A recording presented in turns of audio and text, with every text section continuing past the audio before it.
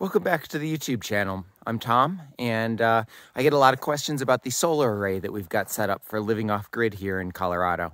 Again, we're at 8,500 feet here in Colorado, and totally off-grid. It would cost a lot of money to get power brought in, and quite honestly, no real advantage, I don't think. So behind me here, we've got two solar arrays that are set up. Providing 14 kilowatts of power.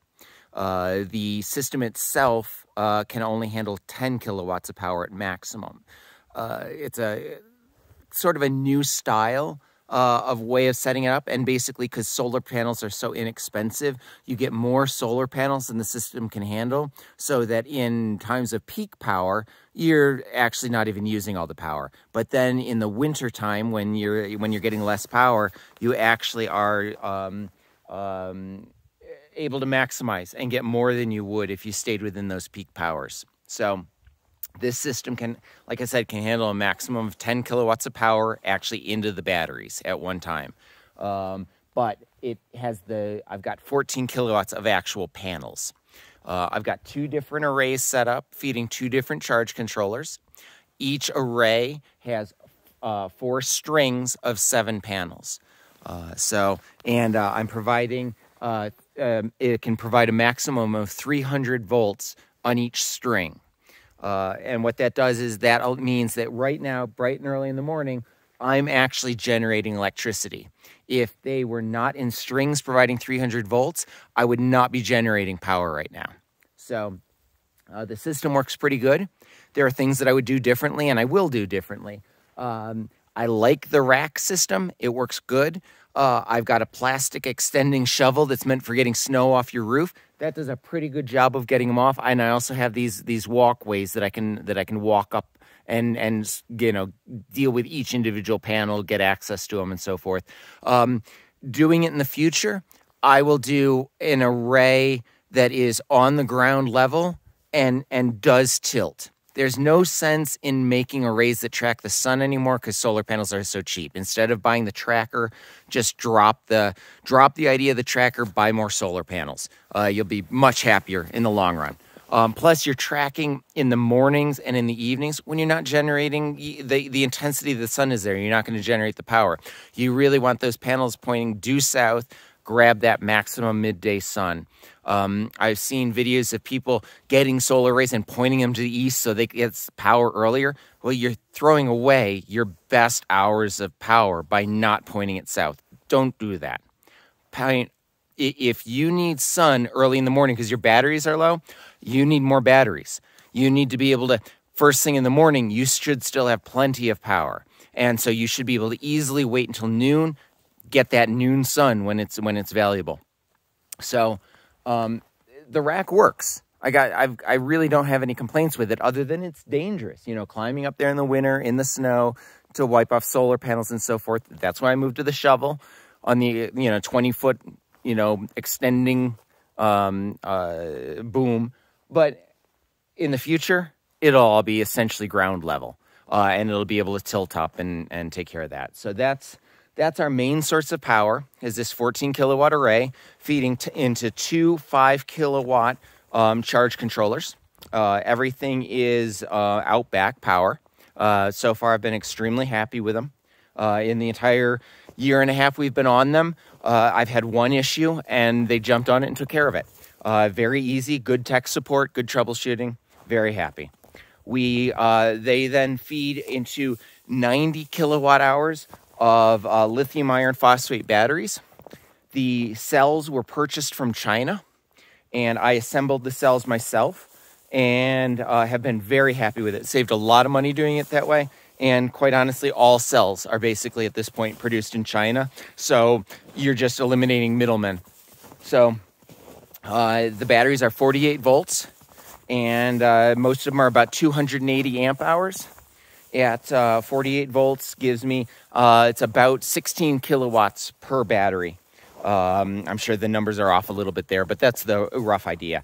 And I've got multiple of those batteries put together. And it's super easy to just build another battery, put your own BMS on it, battery management system, and add another battery to the bunch if you need more power.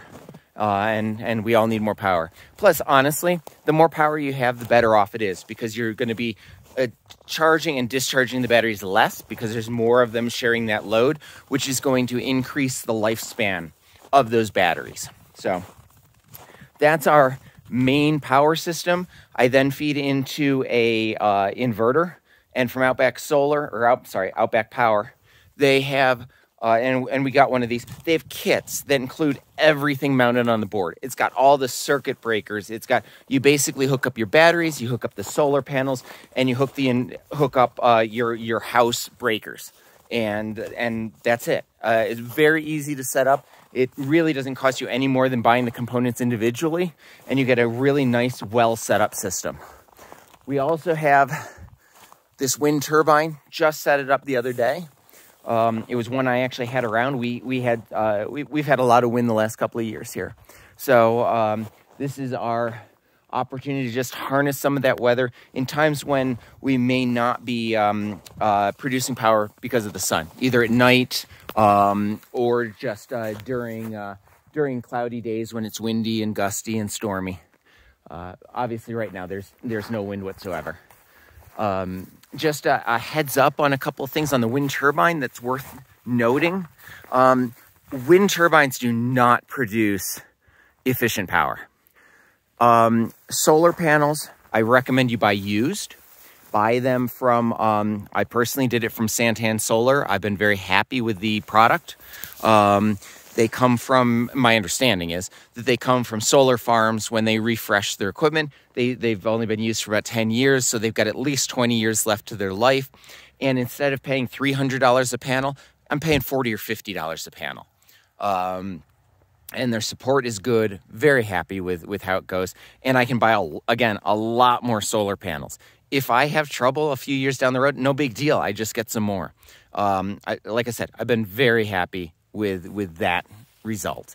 It's saved a lot of money, and it's kept us, it's helped us able to do this. I've put about a little over $30,000 into the system. And if I had bought everything new, and especially if I had had someone install it, I know that it would have been in the $150,000 range to have it done. So doing it yourself, DIY, absolutely drops the price incredibly. And I'm familiar with the system. When you have somebody else do it for you, when it breaks out here, middle of nowhere, we're 13 miles that way to the nearest plowed road in the winter. So being extremely familiar with the system is definitely going to be worth your while. There's a lot of things like, this wind turbine only produces 600 watts of power. They knew they're give or take $500 to $1,000 on Amazon, and I can get a lot more power out of solar. I happen to have this one, which is why this is the way that we've gone. I already had this for when I was living in an RV traveling around, and I'd set it up and gained some power. But it is so if you've got one, it's worth hooking up, and maybe as a supplemental power source, it's worth getting one. But it's just not efficient until you get to a large scale. They just don't have the power. I am actually running extension cords using it. So one of the things, if you do this, that you're going to want to, most of them come with a brake. I make my own.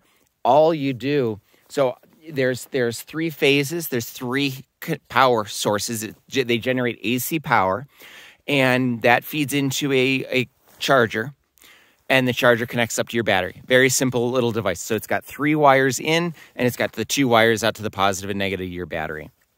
So in times of high wind, the charge controller will do what's called braking, and it will actually, to keep your device from going out of control, it just shorts out all those wires together, and it does an amazing job of stopping the turbine from spinning. You can also, and I recommend it, doing your own. And all I do is, since I use extension cords to get it inside the house, because we're only talking, this wind turbine only has 600 watts of power. It's really not very much, and it's AC. So I'm running it through regular extension cords, and I've taken one end of that extension cord and I just wire nutted the 3 together. So as the wind turbine spins, it generates power. The power feeds back into itself as braking. So your engine braking, and it's very, very effective. And I just keep that out of here. So if something happens to the charge controller, it doesn't break the system, and you know, I got a storm coming and this thing's going to destroy itself. I can just come out, I can put that plug it into the extension cord, and it shorts all of them out, and it's done. So that's essentially our power system. Works pretty well.